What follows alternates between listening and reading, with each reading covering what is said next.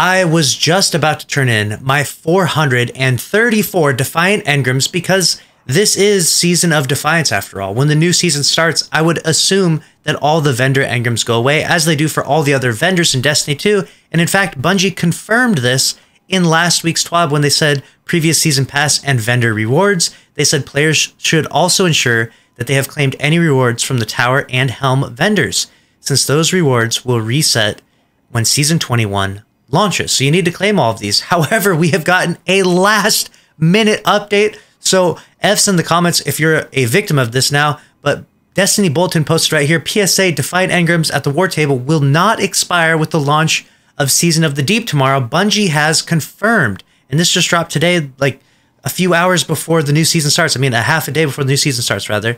And they actually have confirmation here from the Bungie forums. They have Bungie help saying, hey there, no, they will not go away at the end of the season. They actually screenshot that. So that's some pretty credible news there from Destiny Bulletin. So rip to everyone out there that did this. Obviously, this was a blunder from Bungie's part. They obviously didn't intentionally mean to put misinformation or lie about this in the TWAB. It's an accident. Accidents happen. But I know a ton of people are going to be upset. However, if you did save them, hopefully you saw this PSA that I'm posting right now, and hopefully you haven't turned them all in. I just went around and I turned in all my other engrams at all the other vendors, Crucible vendor, Vanguard, Trials, whatever it may be, because I'm pretty sure those will go away. However, we'll see. This will be a tester for the rest of this year. We'll see if those vendor engrams go away, or maybe they carry over from season to season. Who knows what's going on? Apparently, Bungie doesn't even know what's going on, but we'll keep you updated when we figure it all out. So make sure you're subscribed here with notifications on if you want to stay up to date on all the news in Destiny 2. Smash the like button. See you in the next one.